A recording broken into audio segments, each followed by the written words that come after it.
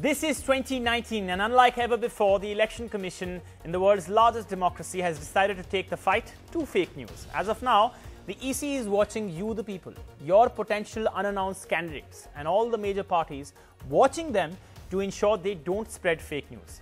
But does the Election Commission have the bandwidth and the resources to curb fake news? Also, the Election Commission will fight fake news in collaboration with Facebook, Twitter, YouTube, Google and ShareChat.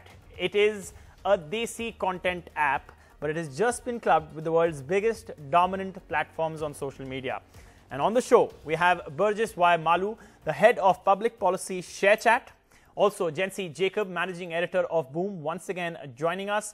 We'll also be joined by Rakesh Dubudu, the founder of Factly, but also the man who helped the Indian Association of Mobile and Internet, which the Election Commission named, with a report on fake news. So we'll have all of them to talk more about that in just a bit. But I just want to start with why ShareChat has been included, because we have a newsmaker with us and it's huge. The Desi content app created by 3 IIT Kanpur graduates. Let me tell you about that in just a little bit, because this is huge. I just want to show our viewers first what we're talking about. This is the app, the ShareChat app right here. And if I click on it, it opens. It's interesting in its colors, and obviously you have a news feed. You can actually go and see how many languages there are. There are 14 languages. You can choose whichever language you want, and you can actually scroll the content. And in each of these things that are there as content can actually be shared on WhatsApp. So there's a lot that's there. There's political content. There's all kinds of content. Actually, let's just show you what we're talking about. What is ShareChat? Firstly, it's a Desi content app created by 3 IIT Kanpur graduates. It's in 14 Indian languages. It is not in English, so that's important. It's tier 2, tier 3 cities, not Delhi, Bangalore perhaps.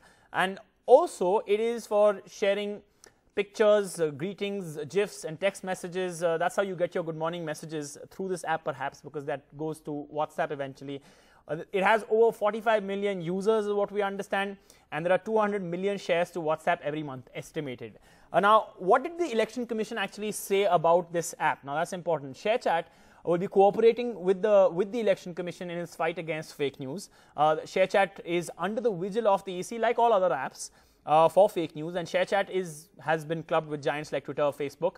And it will be giving an input to the Election Commission to fight fake news, and it has already given an input. That's interesting. There will be quick response channels between the Election Commission and the app to actually make sure that whenever there is fake news, it is spotted very quickly and action is taken as soon as possible. So let's go straight across to Burgess, who's from ShareChat. Thanks so much, Burgess, for being with us. I just want to start by asking you, how did this come about? Because how is it that you were in the first place clubbed with these big apps, these big platforms, keeping in mind the fact that you're a Desi content platform in a sense? So we have 45 million users in India, right? That makes us one of India's largest social media platforms and India's largest Indian language social media platform. And we are an Indian company, so we wanted to be responsible, and we believe that it would be appropriate for us to reach out directly to the Election Commission through the industry body and ensure that users who are posting on our platform do not get swayed by fake news or bad content. Yeah. How many users would you say you have? So we have over 45 million users today who are active, and we have 45 over 60 million active users. Yes, and we have over 65 to 70 million registered users on our platform. All right. How are you going to be curbing fake news? What have you put in place to curb fake news, and that too in 14 different languages? So we have a very robust team of folks who manage our community operations at ShareChat. We have tied up with a fact-checking agency to look at content that users report if they believe that the content is not true. We also are working with the EC, so they have a straight line of contact with us 24 hours a day. We will take down content that they deem inappropriate during the election period within 3 hours. So that's a lot that we're doing. Besides this, every piece of content that leaves ShareChat goes out with the user's user ID as well as the logo of the platform. So if you see a video from our platform and you come back and tell me this is fake news, I know exactly who has posted it. So there's a bit of traceability. So that's how it's different from WhatsApp. Yeah, straight into the app. Unlike WhatsApp, where you don't know where the content came about from. So even if this you'll be able to take it off, but will you be able to in any way initiate action through the Election Commission from the source? Sorry? So if you are able to find out the source, yes. will you, and has the EC and have you actually spoken about how they'll be in a position to take action against the source? Yes, yes. So because every user who joins our platform has to give in his mobile number, his or her mobile number. Right. I just did that. Yeah. Yeah. So it's a very quick way for us to find out who has posted the content on our platform. Okay. Interesting. I also want to ask you, in terms of what you've seen politically already, because I saw that your app has a lot of political posts on it. For the BJP, the Congress. You can't miss politics in India during this time of the year. Yeah, of course, I understand that. But the point I'm trying to make is that one of the trending topics, even on your app. Exactly. In that context, if you had to go back to the last assembly elections, whichever you choose, really, Madhya Pradesh, Chhattisgarh, Rajasthan, in that context, how much of a spike has there been in users from the last assembly elections to now? So we haven't seen a user number spike, but we have seen users actively, looking at this kind of content. We have seen a lot of politicians joining our platform. Today we have a lot of national political parties, chief ministers, members of parliament, a whole host of politicians who are looking at joining ShareChat and using the platform to reach out to voters in tier 2, tier 3 cities, because that's where our platform is focused at. Yeah. And users who want to consume political content in their own languages, in their native language, find ShareChat the home to be at. Right. Just two questions for you. WhatsApp is encrypted. I understand this app is not encrypted, and therefore it is an advantage. This app is an advantage over WhatsApp in that context for fighting fake news? One could say that, but we are not a chat application primarily. We are a social media platform. We are a content platform. So I can't chat with you, you're saying? You can chat with us, but that's not how the platform was designed. I mean, you can chat with someone on Instagram, right? But you don't use Instagram as a chat platform primarily. Okay. So we are not a chat platform primarily. Right. So that helps us, I guess. Okay, but you're saying that there is an advantage when it comes to advantage, yes. taking on fake news compared to what WhatsApp can do, because it's end-to-end encryption. Yes. Right. Okay, I'm going to bring in everyone else now in the discussion. Thanks so much for that. Stay with us. I have a lot of questions for you, because you would be able to contribute not just as a representative of ShareChat now, but somebody who understands how fighting fake news is so tough in this day and age. So what is the one thing that we are talking about now? What will be the action against fake news? Because the Chief Election Commissioner, when he spoke to the press, he made it clear that there will be action that will be taken against fake news by the social media platforms. But the question is, what will be the action? First, listen to what the Chief Election Commissioner said. To keep a check on election violations and menace of fake news and hate speech during the election period, social media platforms have told us that they have appointed dedicated grievance officers to take necessary and prompt action against the contents published on their platforms. Social media platforms have committed to take action on any content reported by designated officers of ECI also, which violates various electoral laws. All right. So how is it that the Election Commission actually plans to curb fake news? Take a look at this. They've got Facebook, they've got Twitter, they've got Google, YouTube, and also ShareChat, as we were talking about it on board. These platforms will be taking action on the content that is reported by the Election Commission. And for this, they have dedicated officers, dedicated grievance officers that they have appointed themselves. Political ads will have to be certified by the Election Commission's monitoring committee. So that's an important point out there. But what are the unanswered questions in all of this? How will the action against fake news be actually tough to pull off? Because what action will social media platforms actually take? Will that action be limited to taking down the fake news or reducing its visibility? And what's the fine line between clamping down on fake news and freedom of expression? Very important point. So let's get started on that. I just want to go to Jency on this first. Jency, number of questions. Which is the most important one for you? Which is the toughest one to answer? Because that fine line between freedom of expression to me is a tough one. Yeah, Amitosh, that is true. That fine line is, we don't really know when do you move on to one side or the other side. In fact, I was speaking to one of my sources at the Election Commission in one of the states, and the gray area that even they have admitted, even after all the announcements that they have made, is the fact that how do you determine that any user who's pushing out any content, whether it's in a form of advertising or in the form of a political post, right, he or she is not connected or not connected to the candidate. Because the candidate, when he's going for the nomination process, he's revealing all the accounts that he's directly associated with. But what about those hundreds of supporters who are pushing out all the content And that's a loophole that every candidate will want to exploit, and the Election Commission cannot do anything about that. Yeah, okay. Rakesh Dubudu, you worked on a fake news report with the Indian Association for Mobile that is working with, as it was said, work in progress, and I'll bring that up in just a bit. But how does this really happen? What kind of action can you actually take against fake news? That's the basic problem out here that we're not able to understand. Yeah, primarily what we need to understand is something that is not acceptable offline should be acceptable online. I mean, that is a core principle. You can't have two separate rules for offline and online. In fact, in the schedule that was released by the Election Commission, they've clearly said that advertising on social media is equivalent to advertising on electronic media. So in other words, they're equating social media with electronic media. So, the ads go through the monitoring committee, the district committee, where you'll have one social media in charge. There are two issues that we have to be very clear about. Like Jency was saying, strictly speaking, the model code of conduct applies to only parties and contesting candidates. Those who are in campaign. Right, of course. But what about those hundreds of people, supporters or general public who keep on posting? I think the only way we can cut that is reduce virality or delete such posts. Anything that can vitiate the free and fair process of electioneering. Right. Other than that, I don't think anything that goes beyond this is possible at such a large scale. We have hundreds and thousands of people posting. All right. I just want to also bring up one other aspect, and we'll go to the bite from the Chief Election Commissioner now, which is the second claim.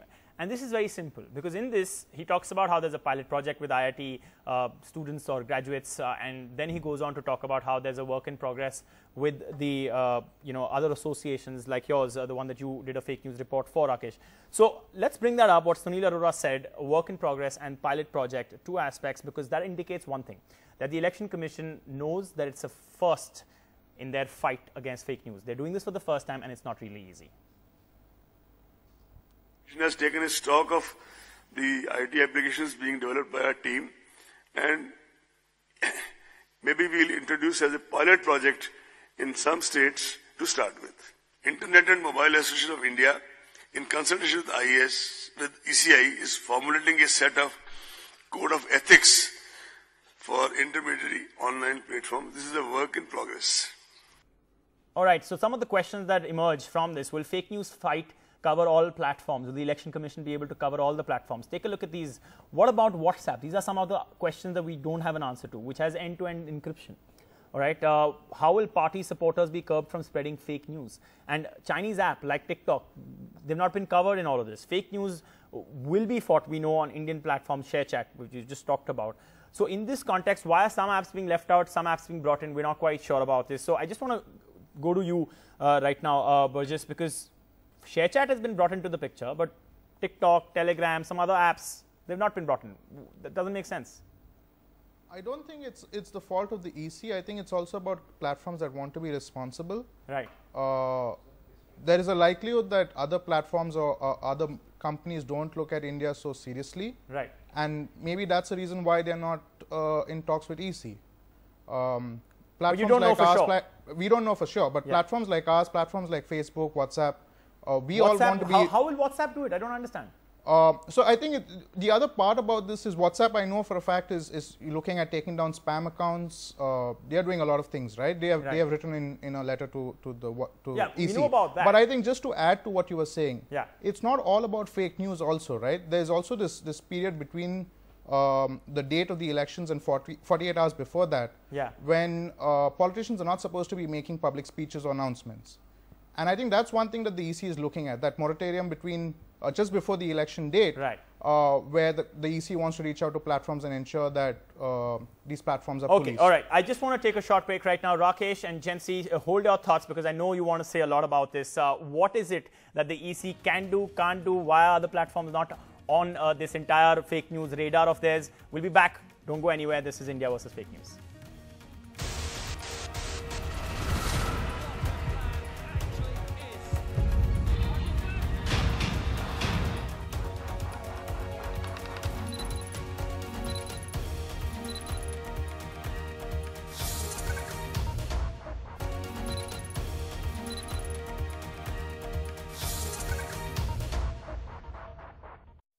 Welcome back. We're trying to answer a number of questions. Let's go straight across to Rakesh. Rakesh, I'm trying to understand, Is this foolproof, what the Election Commission is doing, or is this just one step, a good step in the right direction?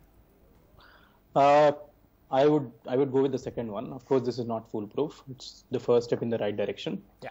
One of the issues with social media platforms has been the misuse in terms of advertising, which I think has been fixed to a certain extent now, with most platforms opening up their ad platforms. I mean, more transparency in terms of who is sponsoring, who is paying. Right. That is the first step.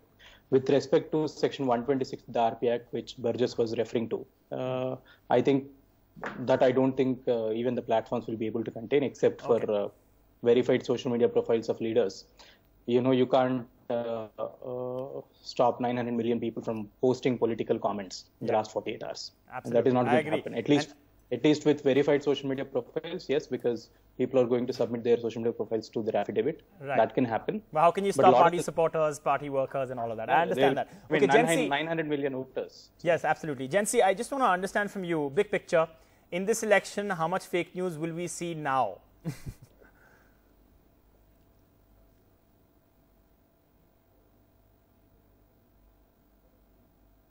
Jensi, can you hear me? All right, I'm asking you, big picture, how much fake news do you think we'll see now? How much of it will be reduced?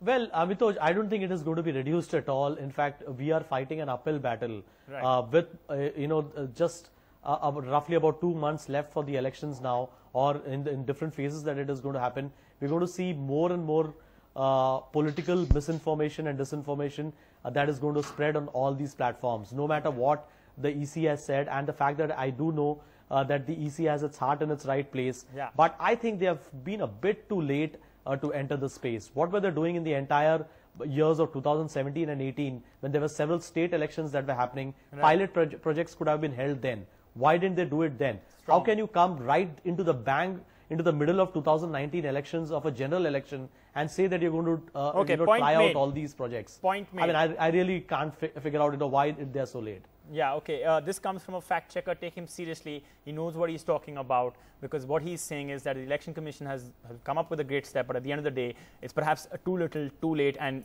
that does not mean that there will not be fake news in this election. In fact, perhaps just the same amount. All right. I want to just end with our representative from ShareChat, Burgess. I have one question for you. Can WhatsApp learn from ShareChat when it comes to fighting fake news? I wouldn't want to say that on TV, but we are a platform that's catering to Indian users, and WhatsApp's biggest market today is India. So hopefully they do. You say hopefully they do, and if insofar as I understand, you've had deliberations with the Election Commission. Yes. And is there something you've told them that is different from what other platforms have told them, because you're an Indian app? Well, the fact is that I think all of us are united in our fight against problematic content on our platforms. Right. We all want to be responsible. Okay. It cannot be, one platform is doing better than the other. Right. We are all in this together. All right. Okay. Burgess, Rakesh, and Jensi, I appreciate you coming on board. It's just been great to have all three of you on this show. This is India versus Fake News, and the Election Commission coming up with a great policy. But is it something that's going to work? You got your answers right here on NDTV 24/7. Thanks so much, all of you, for joining me.